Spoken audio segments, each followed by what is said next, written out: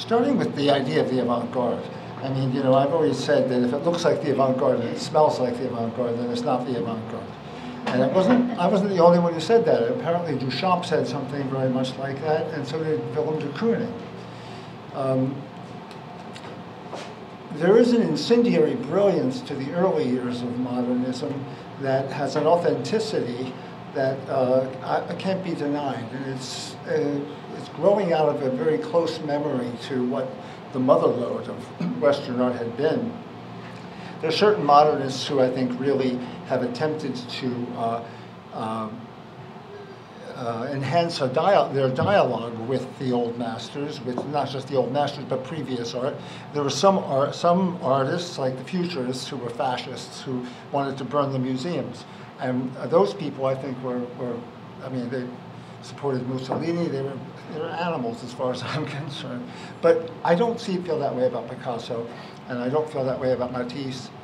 I think that one of the things we're here to talk about, I think, is the future possibilities for painting, representational painting, figure painting, painting of the figure.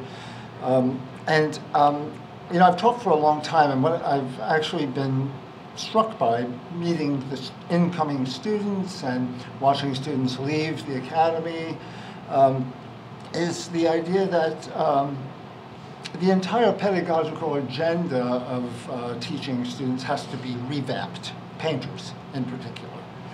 I think that we come out of school or we go into our undergraduate training being instructed by people who really are just, you know, toting the line.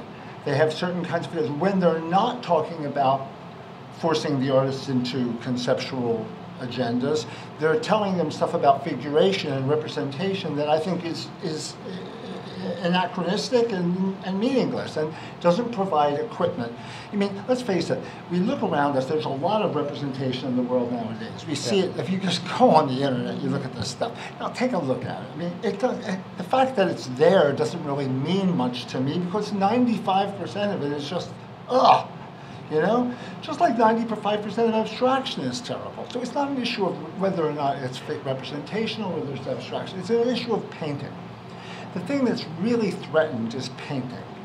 And so to reinvest in what painting means, what it is now, you know, and understanding what it has been is a very important way in which we can sort of address and face the future.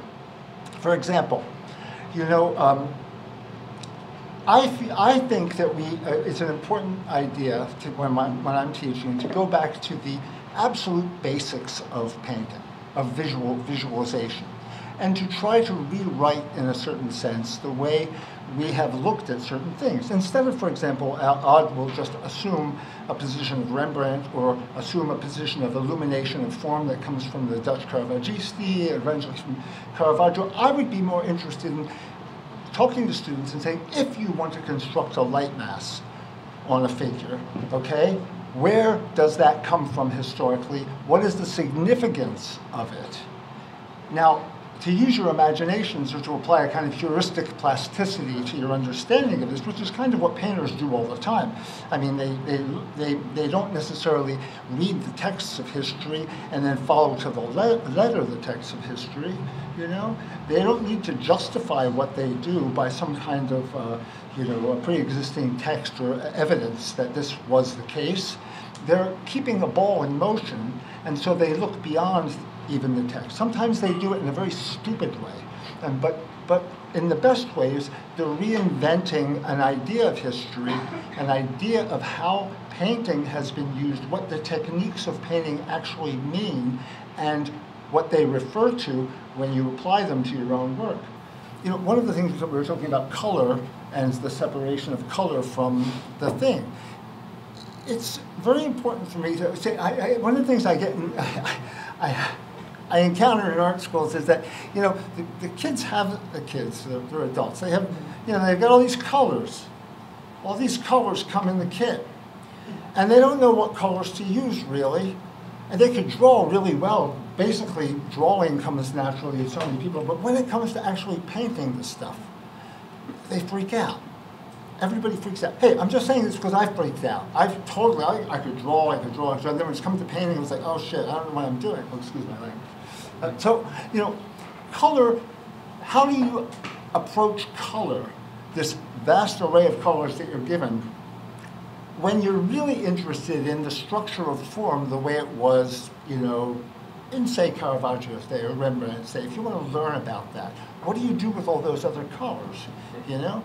Why is it that, you know, I wonder if people ask themselves, why is it that after Delacroix and after Manet, virtually nobody of the more advanced artists ever painted a torso illuminated with 3/4 light and 1/4 shadow? What happened at that moment that shifted the emphasis from form and its demonstration by illumination to color?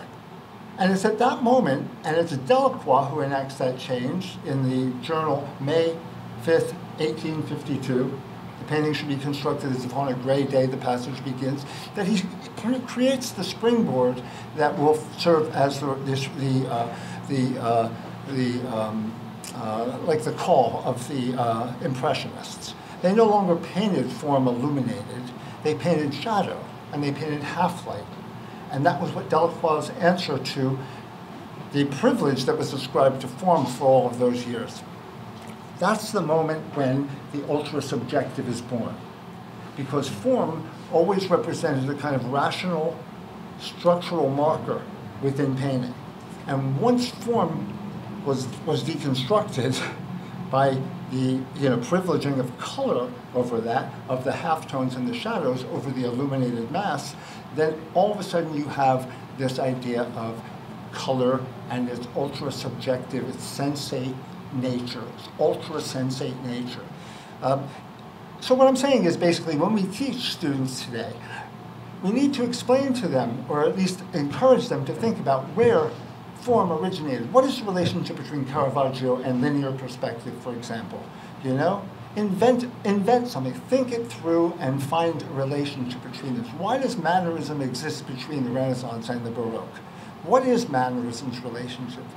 You know, you can't just sort of like look at the stuff and say, oh, okay, I think I'll make up a story about that. Like, you can't. You need to sort of think about why Neoplatonism had such an important role in the development of imagery, not just imagery, but the manner of the technical narrative of paintings. You know, so we have to go back to the very beginning. What is color? Why do we use so many colors today? Why is color ultra-subjective? Why was color always considered to be ephemeral and undependable? And why is form was always considered to be stable?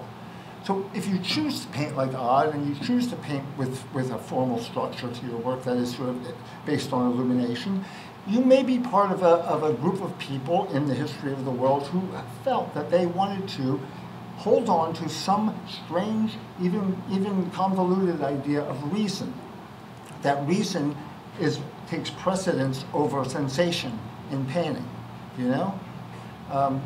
Anyway, I think, but that I think is where the future of this has to go. It has to be, the curriculum has to be rewritten.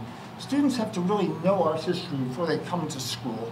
I don't know how many times I've had students, graduate students, who don't even know who Tintoretto is, you know, and it's like, that breaks my heart, you know? And then if you're going to make a painting, for example, if you're a scientist, you're an immunologist, and you're going to write a paper on immunology, you investigate everything that has possibly been written about your hypothesis before you actually present your information. Students come to art school nowadays without any idea, really, of what has gone on in the history of art and why it happened. They haven't developed their own personal narratives about how this possibly happened, you know, why it went from here to there.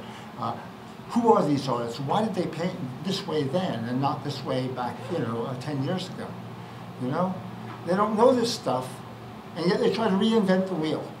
Now, it's very easy for people to come out and make spectacular displays like the fountain in Versailles, this fountain thing, but nothing in our culture supports the education of the painter. So painting will die. Painting will wither on the vine, you know? Unless we change the course of our pedagogical approach to teaching, to the education of artists, and we try to build an enthusiasm for serious art, serious painting. It could be ironic painting. It could be conceptual painting. It could be abstract painting. It could be humorous painting. But painting, what makes it painting? Why painting as opposed to something else? What is a painting? It's a void. An empty canvas is the void you're talking about. And when you populate it with things, you're coating the void in order to protect yourself against falling into oblivion, to a kind of non-identity. And so the things you populate your pictures with, the things that you do, the technical devices that you use, are means of dispelling despair, the ultimate despair of the void, you know? That's why I think odds figures float in voids often. It's because they're almost as if like they're still there. They're almost like flottage after the Titanic wreck, you know, floating by, and they're still there, but you know what I mean? It's kind of what I